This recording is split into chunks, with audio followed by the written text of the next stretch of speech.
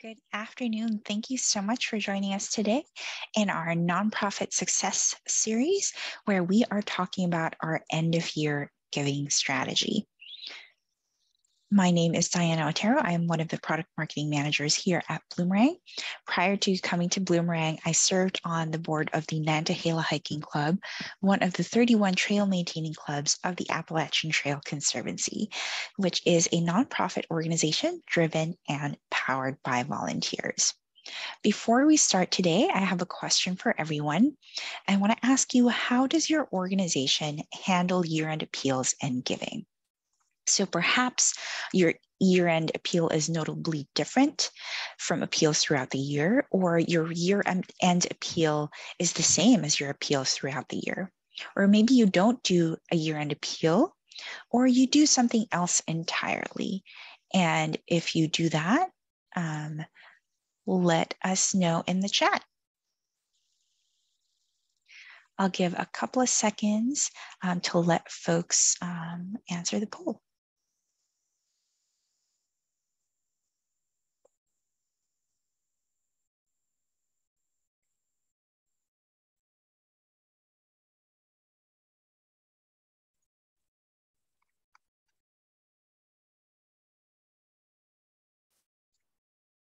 All right, so far it's looking like 65% of you, or 64% of you, treat the year-end appeal notably different from appeals throughout the year. 23% treat the year-end appeal the same as appeals throughout the year. 11% don't do a year-end appeal, and 2% do something entirely different. If you'd like to chime in and let us know what that is in the chat, please let us know. Or if this is your first year to do a year-end appeal as well, let us know in the chat too. So here is our agenda for today.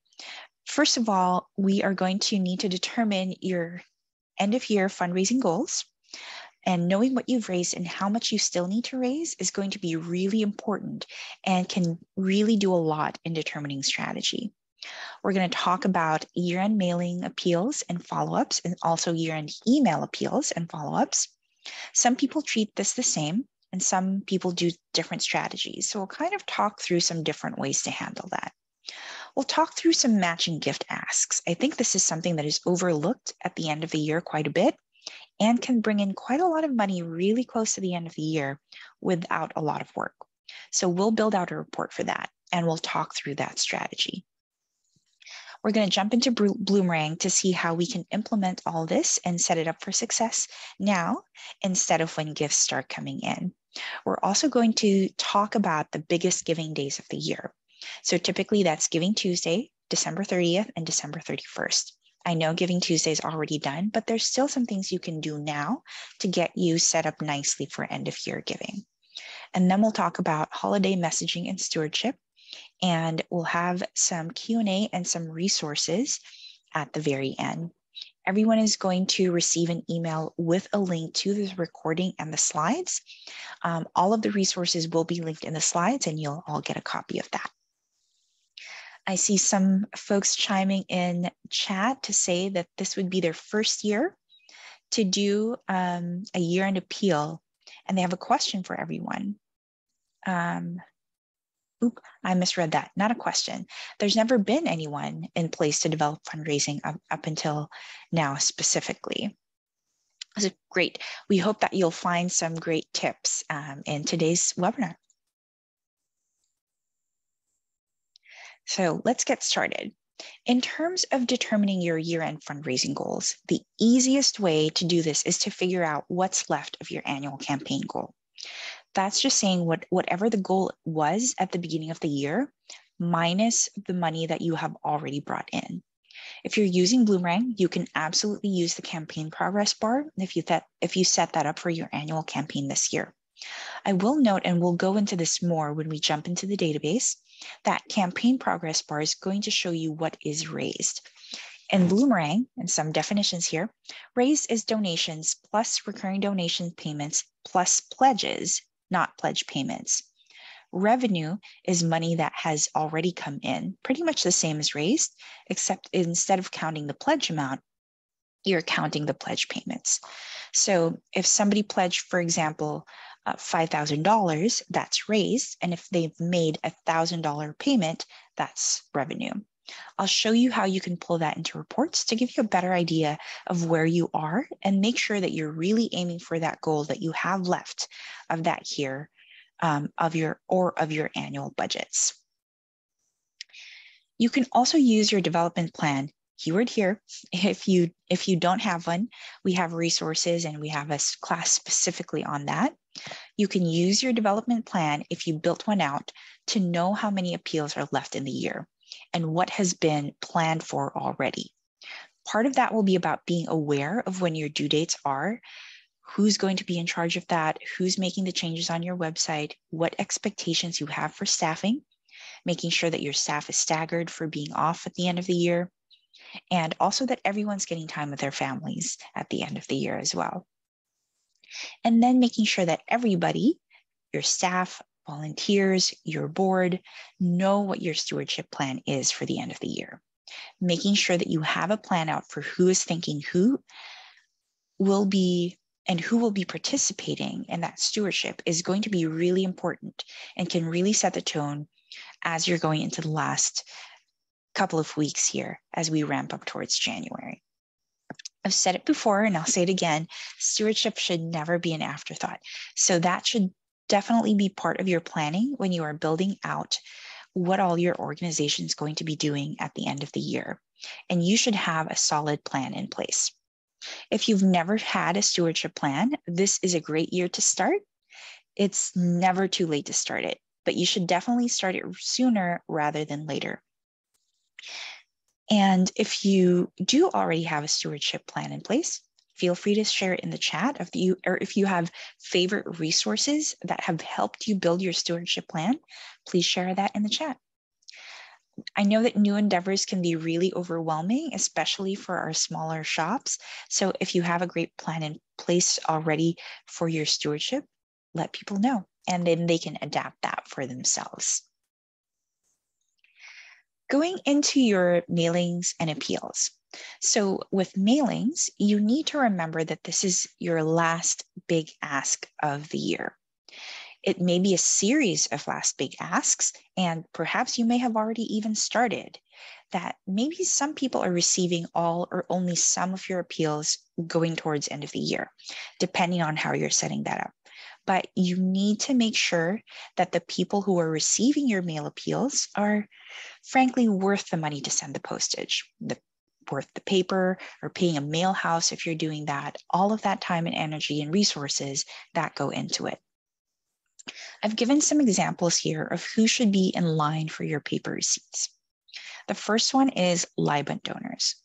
LIBUNT stands for last year, but unfortunately not this year. Those are donors who gave last year, but they haven't given this year. They're typically low-hanging fruit. They've given before, they're knowledgeable about your organization, and frankly, it's pretty top of mind. You can then also set additional parameters. This will be different for every organization. So for example, given in the last X number of years, perhaps some people say 3 years, some people say 5 years. It kind of depends on the size of your database, the size of your organization, and what your donor makeup looks like. Also, you can take a look at people who have given certain dollar amounts. That can really be great segments for receiving mail appeals. So if you're going to be asking your major donors to make another gift, you'll need to set out what a major donor is, and then how much additional you're going to ask. Or maybe you're going to ask the people that are really close to being cumulatively what you would consider to be a major donor. Maybe it's everyone who's given over X amount of dollars already this year, whether it's a major donor or not. But you've decided it's worth the postage, the mail house, the paper, the ink, the everything else that goes into it. For your mails, you want to make sure that there's a remittance envelope in there so that it's easy for them to fill out and mail back their check or cash or credit card information. I also recommend adding a link to your website. I know they can't click on a link on a letter on a physical letter, but there will be people who would rather just sit down and give a gift to your donate page. Or if you have that ability, I have a link in the resources, put a QR code in there. 54% of donors prefer to give online, and 25% of donors give through a mobile device. So make sure that they have that, and they don't have to really search around your website to get there.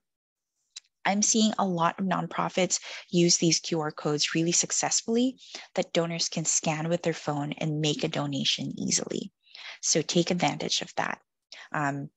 The organization that I'm with right now, we're doing a fundraising campaign for our local veterans of foreign wars. We've had great success with the QR codes. So I suggest trying that.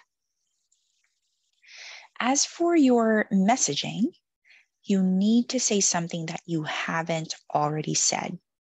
I'm going to say that again. You need to say something that you haven't already said. We're back to this, we try to be creative, try a new approach. If you've done, for example, really emotional all year, maybe do something really hopeful and joyful. If you've done the hopeful and joyful, maybe talk about the goals you haven't met yet this year and get them excited about helping you meet those goals.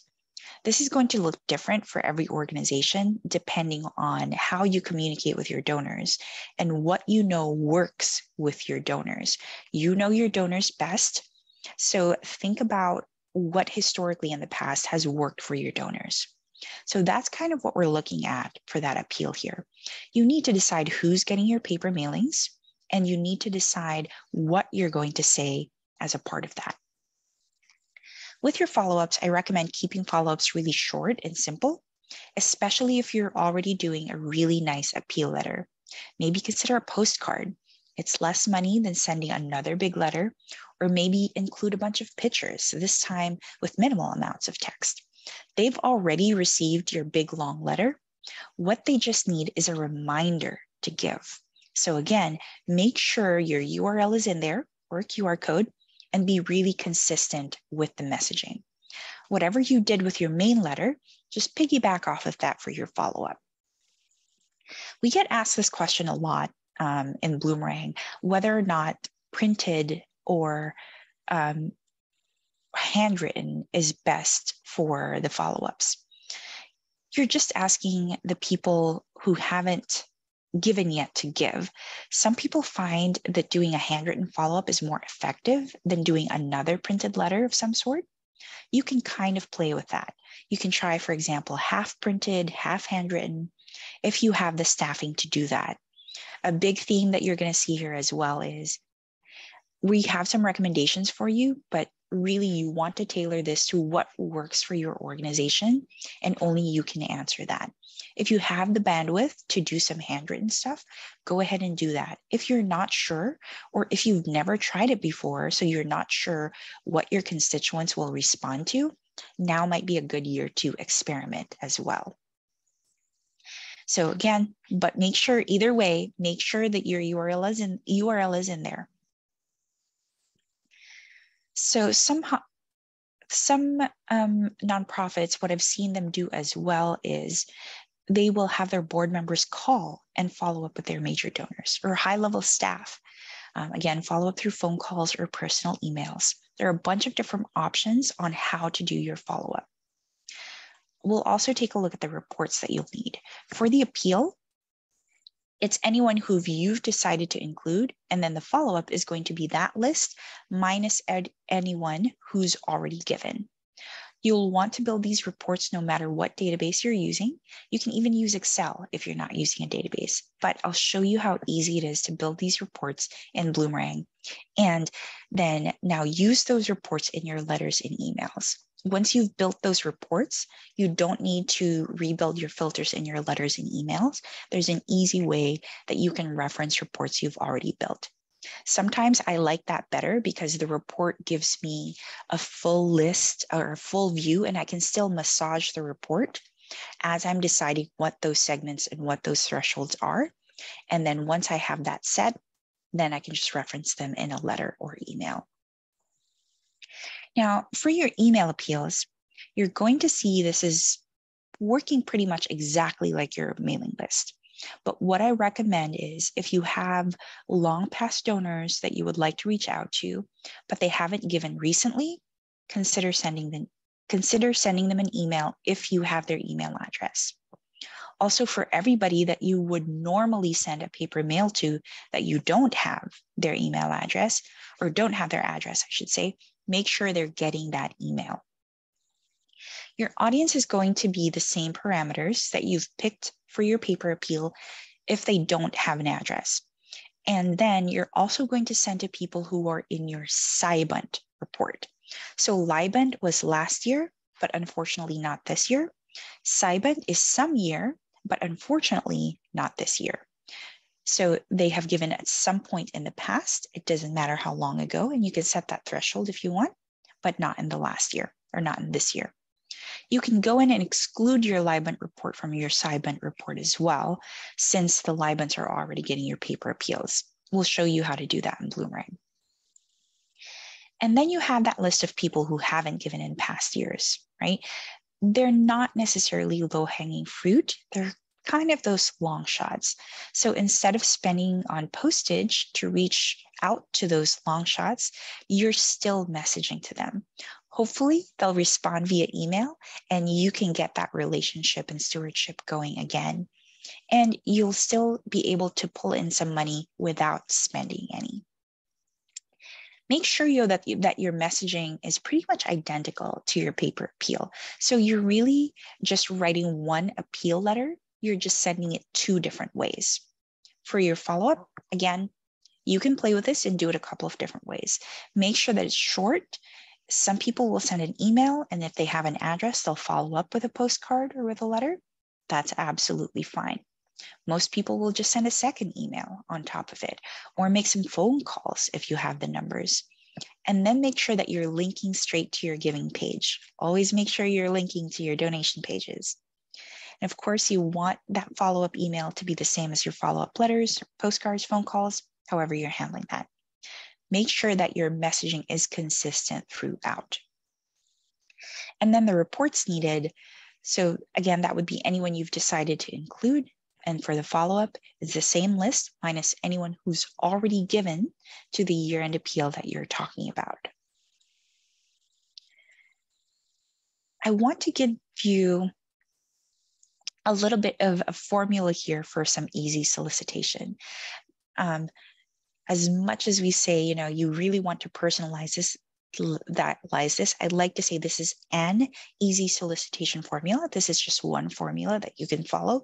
This is not the formula to follow. But if you haven't tried this, consider this. So this is really just the outline, bare bones. Make it your own, of course, but the first thing you should really be doing is establishing or re-establishing your donor's relationship to the organization. Make sure they remember why they're giving, or why they've given in the past, what they're doing, and how they matter as a part of your organization. You also do need to remind them of your mission. Missions are really important because people really get a lot of impact out of that. And they can really start to understand what their money is doing and where it's going. Talking about programming is great, but making sure they understand at the end of the day what your goals are is really what's going to drive them to decide, yes, this goal is important. Yes, what they're trying to achieve is important, and they want to be a part of that. Gift impact statements can be really helpful, especially at the end of the year, so that donors understand what certain amounts of money can do for your organization. This is harder for some organizations than it is for others, but you can phrase it in a way, if you say $5 will buy meals for 12 shelter puppies, you're not saying that their money is going to buy meals for those 12 puppies. What you're saying is that's the kind of impact it can have. I do want to give a little bit of caution here. Be careful in your wording that your impact statements are not really limiting their gifts and making those funds restricted. It's just what kind of things you do with different levels of money and the kind of impact it can have. Saying give us money is great. Saying $25 is really going to protect children. Those are really different statements, and saying what it's going to do and how it's going to impact these children's lives, these animals' lives, your students' lives, whatever type or kind of nonprofit you have, relate it back to that. And then finally, ask them for their support. One thing that I would avoid using is the line, "We couldn't do this without you." Because unless this is your first year as an organization, you've potentially been doing it without them, especially if they're on a LIBENT or SIBENT report. That line can feel a little bit trite, and it could seem a little disingenuous to a lot of people. So make sure that you're just being direct and asking them for their support, asking them to support your mission, ask them to help you achieve your goals, ask them to really make sure that their dollars have real impact at the end of the year. And that's the formula. Like I said throughout here, tell the story, make it really interesting, make them want to read that next paragraph. That's really how you're going to ensure that your donors are really bought in and they want to give. Let's talk about matching gifts. So right now we're focusing on employer matches. That means matching gifts are simply monies that an organization gives that add to the initial donation that an employee makes. It can improve the impact of the donor's dollars. You'll want to soft credit these gifts back to the individuals to make sure that they're getting credit for having brought in that money. They're not getting tax credit for that donation. You want to make sure that you're separating out how that's labeled. If they gave 100 and then their employer matched that 100, they're not getting a tax receipt for 200. They're getting a tax receipt for 100, but they're getting acknowledged for having brought in 200. Soft credits are the best way to handle that in Bloomerang and in most software that you might use. And the nice thing is you can reference making a matching gift in your year-end appeals. You can absolutely, please talk about that. And then one of the reports that we'll build out together will be a nice little mailer that you can do for anyone who has already told you who they work for and ask for those matching gifts. And I'll explain a little further when we get there how to use that. As I mentioned, this brings in more money with really minimal effort. You're not the one doing the legwork to get that money from the organization. Your donors are. But making sure that they really feel that mission and are really passionate about the work that you're doing. If their employer will match gifts and making sure that they're really bought into what you're doing will ensure that they're asking their employers to come back around and match the gifts to you so that their impact is greater. Before we hop into the database and the demo, I want to talk a little bit about some database setup. So potentially, you only need really one appeal, or maybe you might need more than one appeal. So I've given some examples here. So we have our year-end appeal, Giving Tuesday appeal, if you participated in that, and New Year's Day appeal or New Year's Eve appeal potentially, and then your matching gifts appeal. A note on campaigns versus appeals. Your campaigns are overarching efforts. In Bloomerang, we recommend making campaigns for things like your overall dollar goals for the year, large events, capital campaigns. Those are the three main types of campaigns that you're typically going to have. Appeals are ask and the way that the money is coming in. So asking for a Giving Tuesday gift for most organizations is going to be an appeal, unless you're doing a multifaceted Giving Tuesday approach with multiple layers of asks and a whole bunch of information on your website, letting your donors know about your progress and all that, and trying to get organization matches. If you're doing that, that's a campaign. If you're doing more of a one-off, a Giving Tuesday or a Giving Day for your specific state, for example, that should be under appeal. Same thing with matching gifts. Same thing with your end of year letter. So we're kind of talking magnitude here. Set most of those as appeals.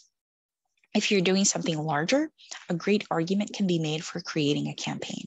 But in most cases, you're going to set up all of your end of year asks as appeals. And I know Giving Tuesday has passed. And before we jump into the demo, let me know in the chat if you participated in Giving Tuesday this year, and if you incorporate your Giving Tuesday asks within your end of year appeal. I'm just curious because some of you may have already participated in Giving Tuesday, but I wonder, how are you using your Giving Tuesday campaign or appeal to lead into your end of year giving?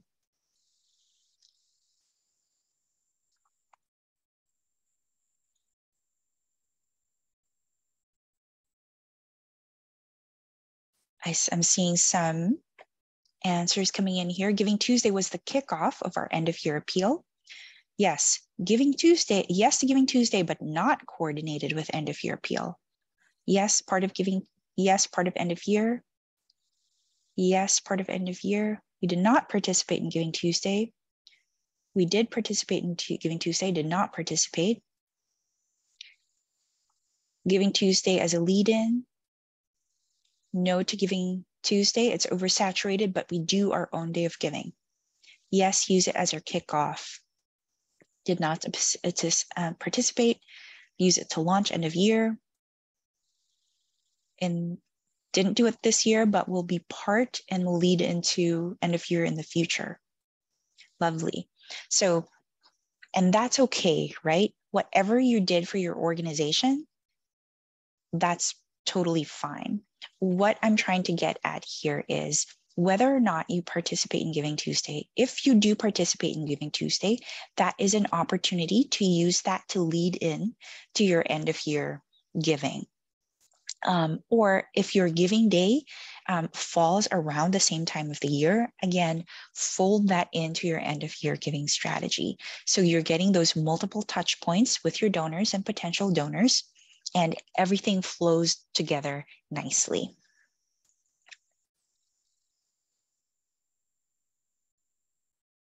Wonderful. Okay, so let's get into Bloomerang, and we'll show you some of the reports and some of the setup that I was mentioning.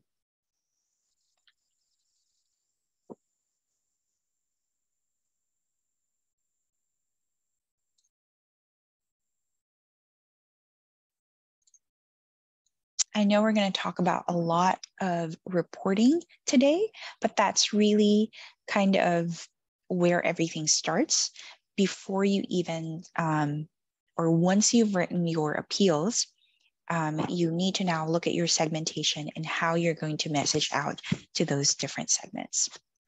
So right now we're on the dashboard and we're here in Bloomerang. The first thing that we're going to do is we're going to set up appeals.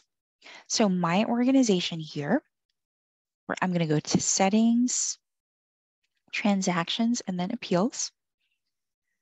So my organization here, we did do a Giving Tuesday appeal. We also have a year-end appeal. I already have a matching gift appeal as well. I just have matching gift. I don't have the date or date range specified because that's something I want to be able to do year round. So that's another thing to think about with your organization. Is this something that you're going to do year round versus a specific drive toward the end of the year? So if you want to add, just click new, name your appeal, save it, and it will be available for you to use. So I'm going to use the ones I've already created. And if you need to go in and set your campaigns as well, you can do that under transactions and under campaigns. A big determinant that will help you, or a big factor that might also help you decide if you're creating something as a campaign or appeal, is that you can view campaign progress on the dashboard. That's not necessarily available for appeals. You can still report on both of them, but for campaigns, you can easily track your progress on the dashboard. So if you need to, go ahead and set your campaigns as well. And then I wanted to show you as well where on the dashboard you might see your campaign progress.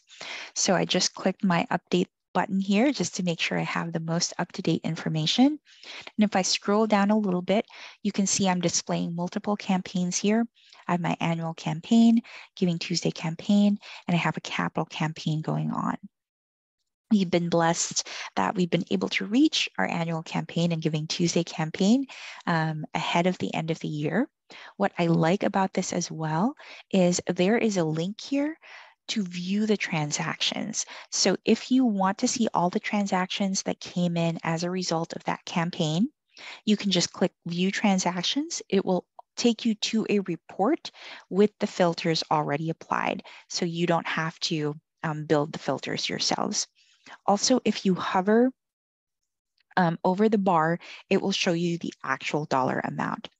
This is also something I like monitoring on our mobile app.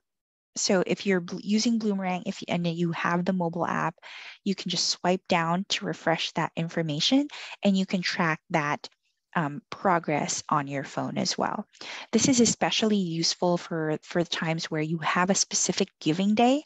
I'm not just continually refreshing my phone to see our campaign progress, but if you have those giving days or those end of the year where you know or you anticipate gifts coming in that day, you can monitor that in real time through the Bloomerang mobile app.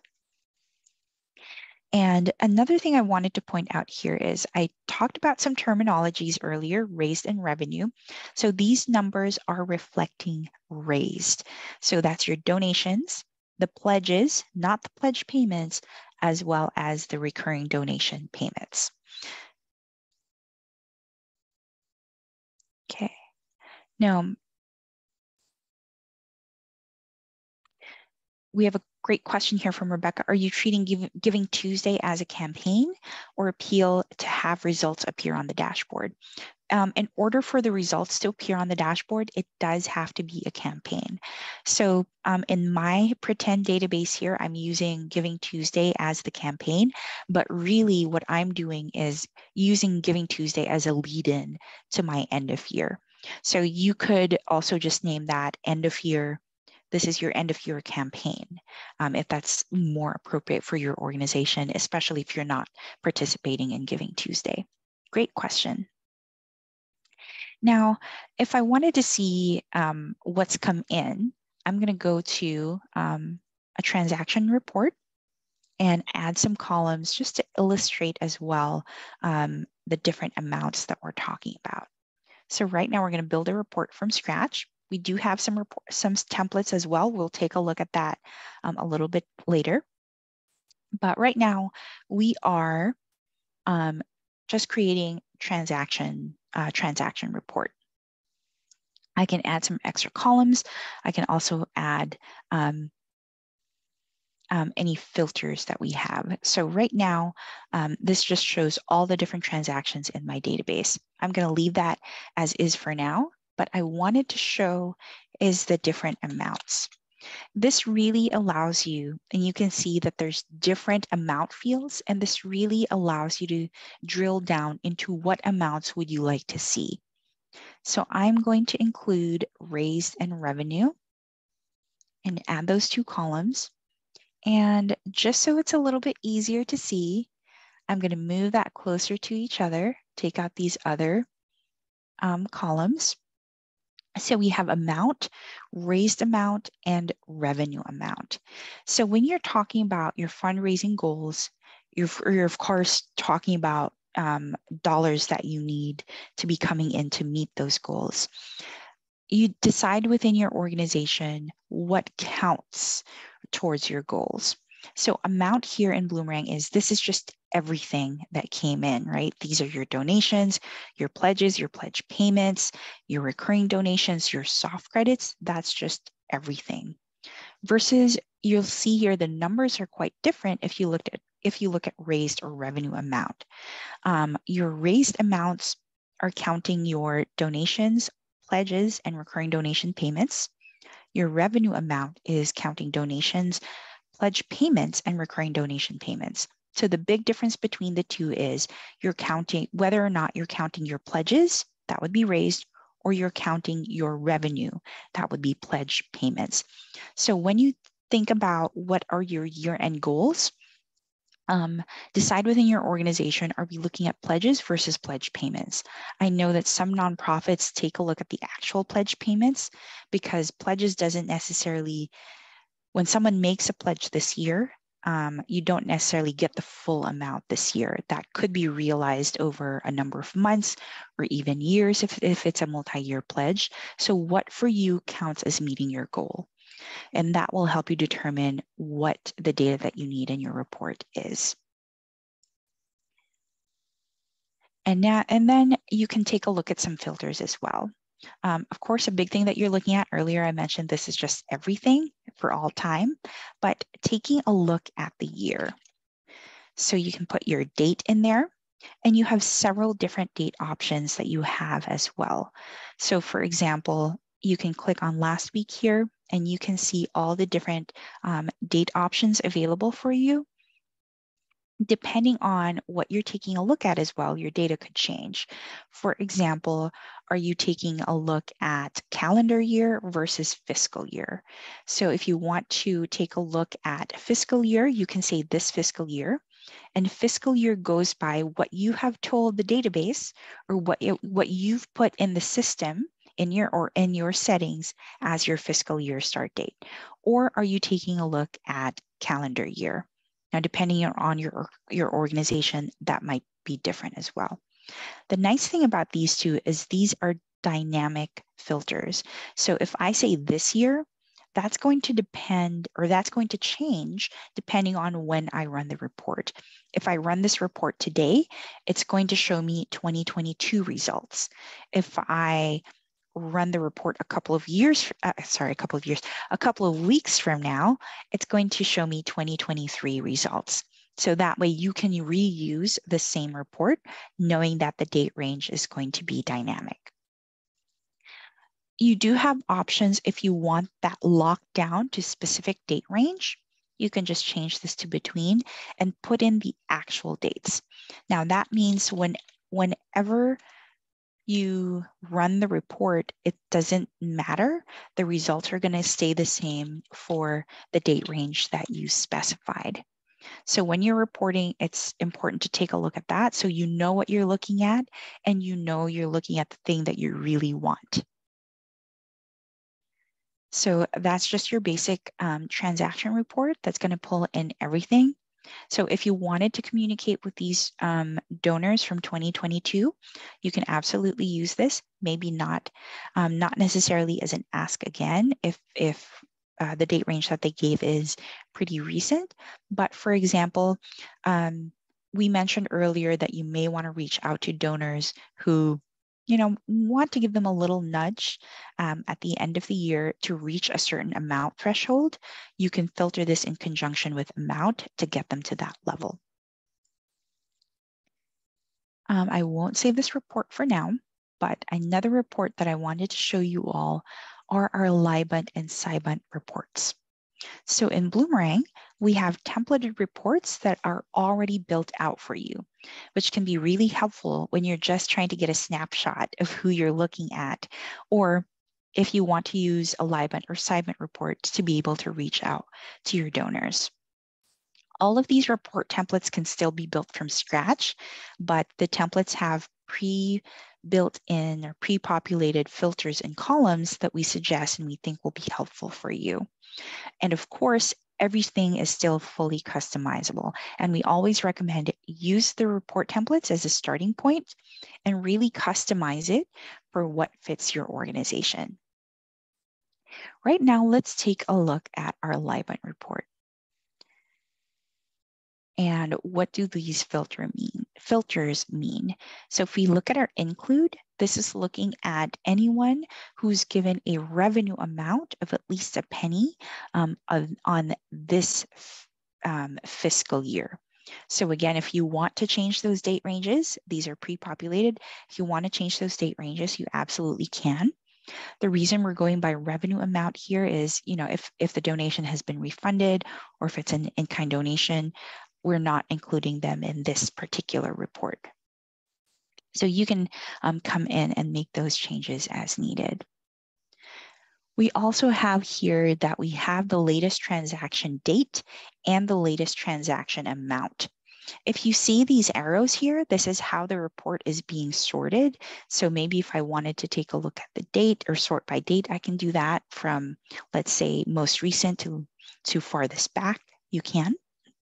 But another thing that I like about this report template and that I like pointing out is it also shows you the count. How many interactions have you had with this particular donor or with this particular constituent, right? And that can kind of help inform you and give you a little bit of insight. For example, we have Bolivar Trask here, who hasn't given to my organization since September of 2021. Well, maybe that's not such a surprise to me if I've only had one interaction with him in the last fiscal year. So this gives you a little bit insight on why the donor might have given or why that was the last time the donor might have given. So again, these reports are dynamic. We are going to save this report because I'm going to show you in a little bit how you can reference these reports. And again, all of these report templates are fully customizable, right? So if you're trying to, if for example, your LIBONT has, or maybe you've made the determination that you're going to send a paper appeal to, let's say, 100 donors and the rest are going to receive an email. But I have this many in this particular report. So I can massage my report a little bit and change up the filters to get to the ideal number that I prefer.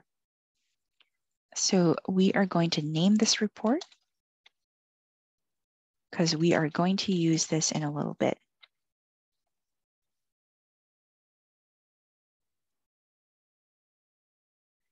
Very similar here as we also have our SIBONT report.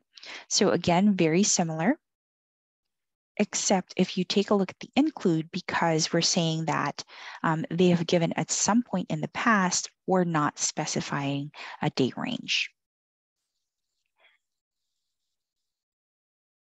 And what you can do as well is if you know that your LIBONT 2022 that we had earlier is going to get your paper appeals and then your SIBONTs are going to get your email appeals, I want to exclude anyone who's already in my LIBONT report from this SIBONT report. And the way that I can do that easily is I can click OR here and I'm going to look for report. So what I'm telling the system now is, hey, anyone who is already in this report that we created a little bit earlier, I don't want them in this report. And then we're going to click OK. So we're going to see our numbers go down a little bit. So once you build your letter appeals, we're going to reference our LIBONT. And once we build our email appeals, we're going to reference our SIBONT. Again, I like starting with a report because I can see who those constituents are. And I can make those determinations of if I need to adjust any of my filters or any of my segments.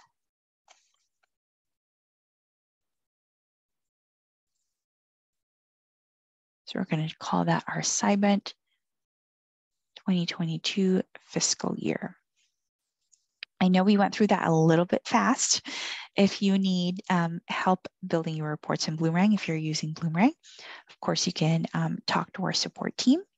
But I wanted to show you those pre-built templates that you can personalize for your use. And I wanted to show you how easy it is to reference those letters, those reports that we just built in a letter or email. So for example, if we are building a new letter, let's say this is going to be our end of year appeal letter.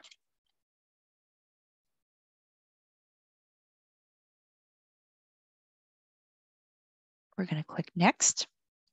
I'm not going to build the actual letter right now, but we did go over some tips earlier as to the content of your letter. What I want to show you is, because I've built those reports, I've taken a look at them, our board has taken a look at them, and we've given the okay, yes, this is the list that we're mailing out to. We can start preparing our letter here, and in the filters, similar to what we did of excluding our libents from our sibents, I can go into my letter here, search for report,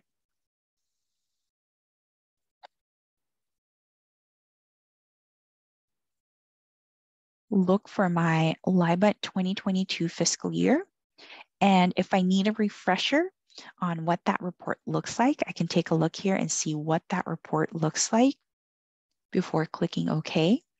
And now what we're telling the system is, hey, anyone who was in that report, I want them to get this letter. They should get this letter.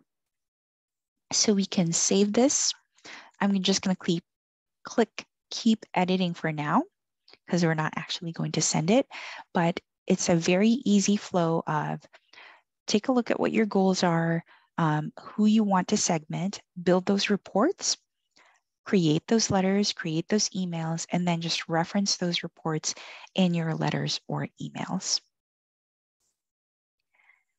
It's the same process for emails, so we're not going to take a look at that. But I wanted to show you another report. So we're going to take a look at a way to build out reports for your matching donors. So once again, we're asking people in our database who have in some capacity shared with us who their employer is. So they either added it to a form or they told somebody, maybe they've already matched gifts and you already know who their employer is and who is matching. So we can do this a couple of different ways. Again, we are going to start with a template. And we are going to take a look at employer relationships. So this is specifically looking at anybody who has an employer-employee relationship. And I want everyone who has given a gift this calendar year. So what I'm going to do is I'm going to add a filter here for has transaction, specifically the transactions date was this fiscal year. So now I have a report of all employees in my database who have employers also in the database, and the employees have given a gift. And if I was tracking this information, for example, I like to include this in my donation forms. Does your employer have a matching gift program? And I know that Bloomerang does match gifts. I can reach out to these donors and check if their gift from this year has already been matched. And if it's not, or if it hasn't, then I can reach out to the donor, maybe give them a little nudge to get their gift matched, and give as much information to the donor as you can already. Put in your EIN, anything they might need in order for them to give to their employer to get those gifts matched. I wanted to point out here as well, so right now we don't know yet if the employer has matched or not, or if the employer has given a gift or not. We just know that this is a list of employees that have given gifts. But if I go in here and if I click on this button, any filters I have at the top level here is going to apply to this group of folks. When I open this one up, it opens another set of filters. So it's kind of like Inception, if you've seen that movie, filters within filters. Now these sets of filters matches or applies to this group. So top level filters here apply to here. This level filters apply to here. So I can use that in any combination. And again, you're limited to whatever information you're tracking in your database. Show me a list of employees where the employer hasn't given yet. Or show me a list of employees whose employer has a matching gift program. You can absolutely set that up in your database and take advantage of that. So someone's asking, can you say that filter thing again? These filters apply to this group. The filters at the top level here, if we cancel out, these top level filters apply to this role. Great question. All right, we're coming up toward the end of our time here, and I wanted to talk a little bit about the biggest giving days of the year. So typically that's your Giving Tuesday, or if you have a giving day specific to your state or to your area. And then there's also December 30th and the 31st. If you're not really sure when you should be asking, this is kind of a good template. And if you've never done your event, your giving asks before December 30 and 31st or New Year's Eve, a lot of people will forget as the holiday season is going on that they need to get their year-end giving in. And for tax purposes, a lot of people really do feel the need to make charitable gifts at the end of the year. And also, just a message out there to folks again, if you didn't participate in Giving Tuesday, that's totally fine. As you can see here, this is actually information from our from one of our products, Kindful, that you still have. In fact, December 31st outpaces Giving Tuesday in terms of the number of gifts, especially if you take a look at December 30th and 31st together. So there is still opportunity for you out there. So really remind people that this is the last giving day of the year if they wanted to count towards their tax deduction. And then if you haven't tried something like a peer-to-peer challenge or texting, and that's something you kind of wanted to do or think might be helpful, or even if you've done it successfully before, this can be a really good time to do it. Do it early before the holiday celebrations get in full swing. And then frankly, doing it towards the end of the night can't hurt either, because people will get really excited to give and want to really make sure they're meeting challenges and anything else you've lined up for the last 2 giving days of the year. So really get creative with that. And this is a good time to think outside the box, because really, it's the last thing that's going to count for your calendar year.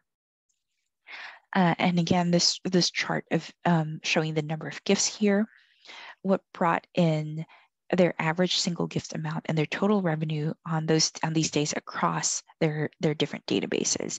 So I thought these numbers were really fascinating and wanted to share with you all. So these are huge giving days, and you can see that those revenue amounts aren't insane. So please don't pass this by and think that this isn't something you can do or handle, or that it's not worth it, because it absolutely is. Again, just work to make sure that you're standing out from the crowd in this very crowded holiday season of giving. Outside of tax incentive deadlines, it's fair to conclude that the fourth quarter is the season most of us choose to give. It's a time when we're encouraged to think of others and those enduring some hardships of life in a world which gets physically and mentally more testing. So I wanted to talk about some holiday messaging and stewardship. We have some ideas on updating your website that can be really helpful. A really sweet holiday message on your landing page can be great. It gets people excited and feeling a little bit more festive. I also like the idea of updating employee bios or somewhere else on your page when you can do something fun. It can be kitschy, but this is the time of year for kitsch. So be totally okay with that. Maybe add board messages. People oftentimes don't get a lot of board contact unless they are your biggest donors. And so spreading the love out around to everybody and having some really sweet messages or fun messages from your board can be a really great way to humanize them and to humanize them to the segment of your database that doesn't really get a lot of face time with them. And then it's also a great time to remind them of anything that you have coming up. So you can do that really fun and creative ways. You can spread out who's sending them. It doesn't have to be your one major gift officer who's sitting there already overwhelmed at the end of the year. Have your board send it. Have volunteers send a thank you card or a letter that's handwritten to your lower level donors. It can be from anybody. Just make sure that you're saying happy holidays in some capacity. And when we talk about the holidays, we don't mean a specific set of holidays by any means. By better understanding the wide cultural roots of the season of generosity, we can fine-tune the means to communicate with all who make up our communities. The holidays means many different things to different populations, and becoming aware of other holiday traditions lessens the likelihood of alienating supporters by being unintentionally culturally insensitive. So, whatever the year end fundraising strategies look like to your nonprofit, we can take a look at how the season of giving looks to different groups in our culturally rich communities, wherever you are. And at the core, humanity is about celebration and generosity. And few organizations do that better than nonprofits. Now, in terms of stewardship, you are going to have some awesome ideas on stewardship as well. So make sure you're adding that to the chat. If you have some ideas and check that out, be sure you're making your thank you calls. You should absolutely be doing that at the end of the year. Fun holidays videos either on your website or in your emails can be a lot of fun. I've been keeping all the messages I've been getting from this last quarter just because they've been so much fun, and I want to use them as examples and share them with you. You know, you could even have something where your staff is sharing New Year's resolutions, or some of your constituents, if that's appropriate for them, to be out in front of people and share what they want to do in the new year. And then think about how you can surprise and delight your constituents. You can maybe host like a virtual happy hour or some other sort of Zoom event. Or if it makes sense, if you have a venue where you can bring people in safely and do something like that and just do something fun. It's not necessarily a donor event. It doesn't have to be a solicitation event. You're just doing something fun. You can do something around random acts of kindness, different ways to pay it forward. So really think about how you can make things fun and have your plan in place. And then I also recommend, I know we've been talking a lot about year end, but start your year off right. Sending a newsletter, if you've never done a newsletter, a New Year's newsletter, it's a really great time for it. Encourage your donors to start the year off right with a gift. You know, again, we need to be stewarding. So say thank you for everything that they did and helped you achieve in the previous year, and make sure that you're thinking that people, even if they haven't given this year, for listening, for being a part of your mailing list, for not opting out. Some people might not be in a place to give, but reminding them of the good work that you're doing and that they've helped with is really going to go a lot toward keeping you top of mind when they can get to a place where they can give in the future. So here are some last minute year-end fundraising strategies as well. I've linked a guide here that everybody's going to get a copy of. Try to prioritize strategies based on potential for highest yield. So we gave the example of your live bunts and your side bunts. Make the telephone your friend. And again, if you don't have the bandwidth, if you don't have a big staff, can you get volunteers involved? Segment out your best lapse donors. Segment all your mailings by areas where improvement is needed. Which areas can use a little bit more love? Plan as carefully for email as for direct mail. Get your mailing list ready. Build a multi-channel strategy as well. So you can mix and match those different channels. You're going to get great success with that, or you're going to find what works for your constituents and what they respond to. We have a lot of resources to share with everyone. And as I'm sharing the resources, I also wanted to put up a poll. If you'd like a follow-up to learn more about how Bloomerang can help you in your organization, let us know in the poll. But these are the resources I've talked about earlier.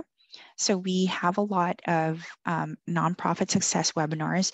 This is more appropriate now for next year if you want to get a head start on Giving Tuesday. And again, how you can fold that in your end of year strategy. Those are great to check out. We have the recordings already, and I'll link those here. We also have this new donor cultivation timeline. I love this. So this gives you a timeline, what to do after you've gotten that first gift, all the way to getting the donor to your second gift or to their second gift. Again, all of these resources are linked here. If you need a little bit help crafting your actual appeal letters, I have some resources here as well. Here's some resources on matching gifts. In previous webinars that I've done, I've seen more people have experience with matching gifts. So if this is something you haven't done before, definitely worth looking into. I always like learning from everyone else as well. So if there's any resources that have been shared in the chat, we'll make sure to include those in these slides. These resources that you're seeing on the screen right now are resources that came from fundraisers like you, who whenever I do a webinar, I ask folks for resources so I can share that out and spread the love to everyone as well. So you are going to get a copy of these slides and you'll have access to these resources as well. And that's about all the time we have today. I'm just taking a look if we have any other unanswered questions. There's a question here. Part of our Giving Tuesday was through Facebook. Those funds will come in 2023, so we will book it as receivable. When we get the funds, do you suggest adding the names individually?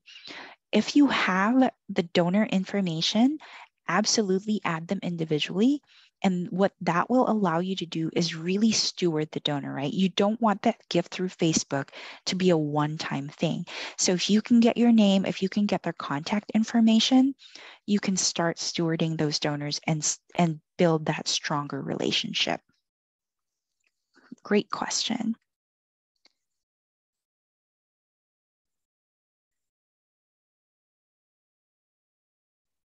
All right, looks like that's it for today. Again, thank you so much, everyone, for joining us today. I hope this has been helpful for you. I see a couple of folks have put in their email addresses in there. If there's any resources that was shared into the chat, I'll also add them in these slides and we can all benefit from them. So thank you again. I hope you have a great rest of your day, and I hope I see you in another Nonprofit Success webinar soon. Have a lovely day. Bye.